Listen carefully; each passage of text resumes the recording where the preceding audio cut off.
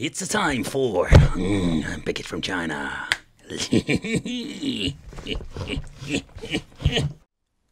So I'm not afraid to say that the new year is going to be the year of the game plug and play devices. And the reason I tell you this is because there are so many of these freaking bloody things.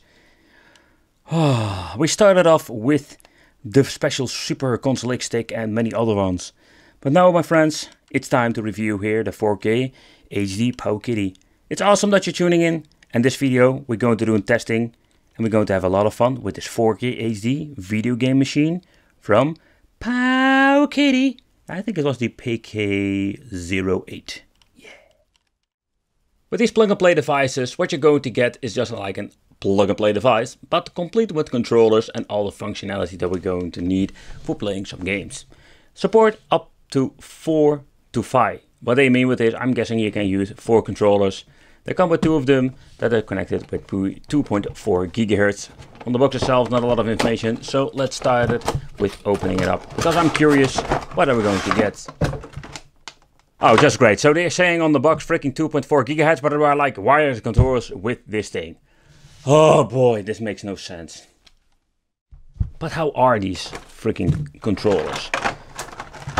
They look kind of cheap. Oh boy. Ooh. It feels really weird. First thing, smell test. Ugh.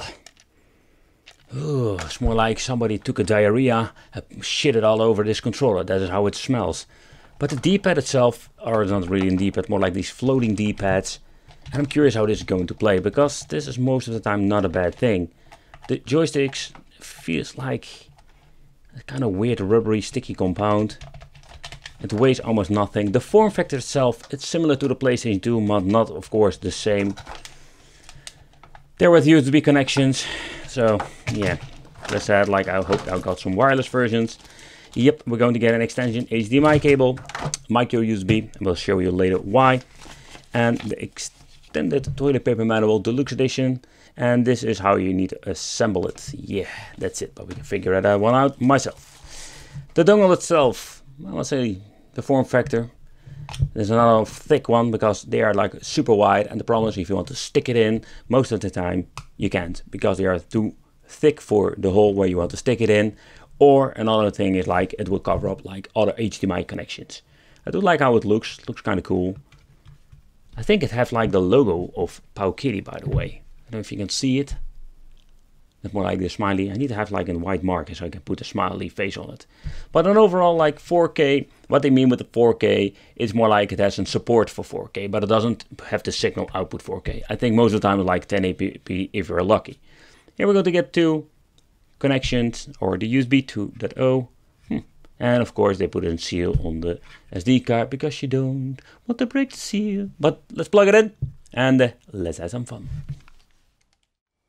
Oh man, I was messing around with this for like 20 minutes because I couldn't get it to work.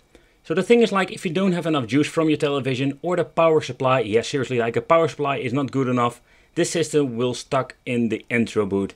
Another thing it can also be is like when the SD card is sealed, more like sealed my ass, because also this thing wasn't assembled. For me it was like a combination problem.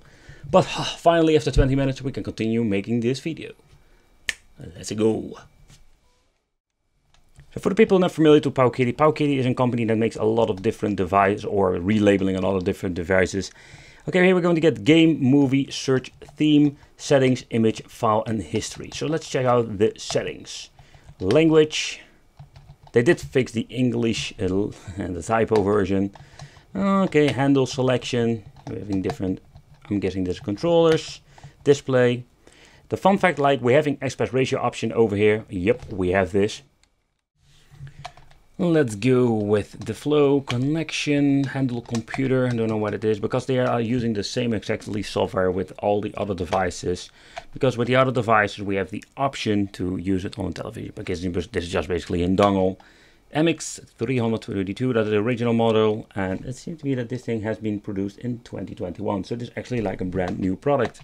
Quite interesting. So we're having movies and search. Yeah, okay. So let's see, we can search in the folders. Oh, indeed. So you can see I'm already having on different version, but it doesn't say which platform it is. So in my opinion, it's a little bit of a bummer. Let's see what we can check out with the theme. Oh, it's just more like a background. I like this one. And that's it for now. I think there's a lot of information, other things like files. Yeah, if you want to, would it say add files, but if you want to like sideload them, maybe this is an option. And we can watch some pretty pictures. So that's it, folks. Games. Ooh, here is going to get really interesting. So having for support for MAME, Neo Geo, Famicom, Super Famicom, Game Boy, Game Gear, Mega Drive, Super Famicom, Neo Geo, PlayStation. And having here the collection, and I'm guessing this is just a favorite list that you can make. Okay, first off, let's try just a basic game. I just wanted to test out the D-pad. So far, it's good when it comes to the emulation quality.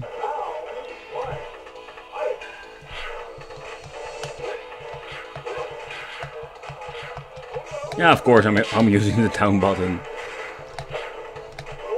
Oh, so the floating D-pad is a quite interesting D-pad, and it seems to be working just fine. It works just excellent. Oh, damn, this guy.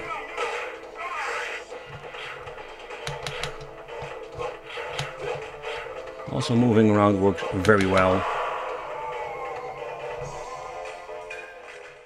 But people find it interesting, so we're having the option to, when you're pressing select start, go back to the menu. But before we're going back, we have the option to make a quick load, quick save, restart, but also change the input settings. So that, in my opinion, is quite interesting. But let's go to the main menu. Oh boy, so when you're playing a shmup that is basically for the vertical screen, oh, that looks so hideous. So the next thing that we're going to do, we're going to go back to the menu, choose the original aspect ratio, and let's see how it will look then. Because this is just, in my opinion, unplayable. Oh man, no, this is really bad. Let's go to settings, display, equal proportion. In other words, aspect ratio. Yep, okay, let's go all the way back and let's boot up the game again. This looks way better. But there is, by the way, no option for switching it to vertical mode. Fun fact, like this controller also has the option to make a turbo function. Let's see if this is true. Yep, indeed. Oh man, turbo function controller is just perfect for a game like this.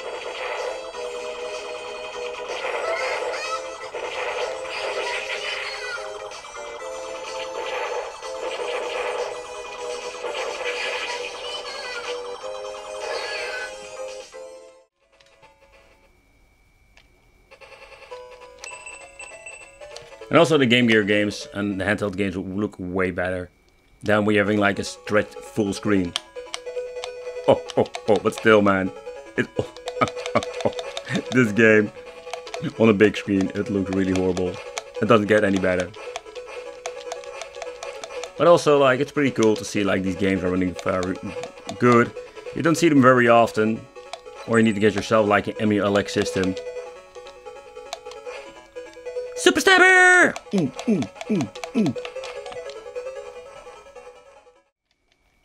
Alright.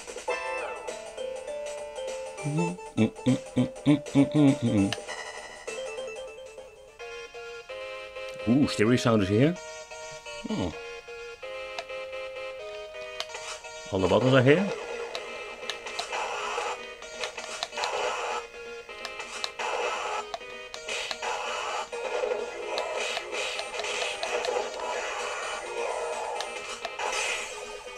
Sounds nice, sounds very good.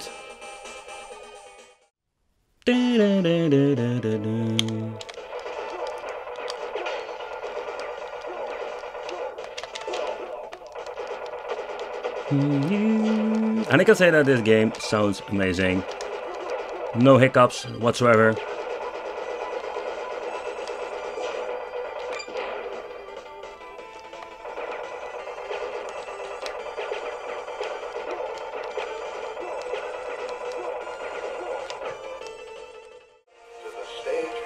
Okay, so for the final test, let's play in PlayStation 1 game, because it supports it. There is no Dreamcast, no PlayStation Portable. PlayStation is the high system that we can get, or the latest system, depends how you look at it. I mean more like the most demanding. Already hear some hiccups.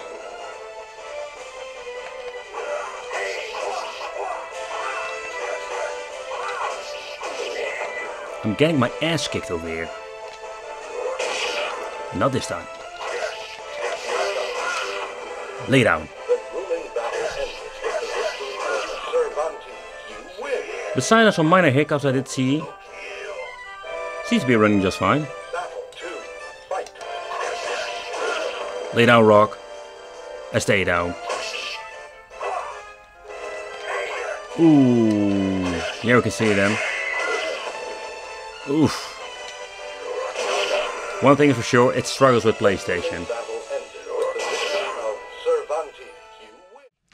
Alright, so this is what you're going to get with this new Powkiddy device. So let's talk about the horrible PlayStation smelly chemical controllers. I must say they are lightweighted, there is no rumble function, it's so basic as it can be. The D-pad, oh man, I love this D-pad. The floating D-pad plays so nice, fighting games, whatever, doesn't matter. It plays fantastic.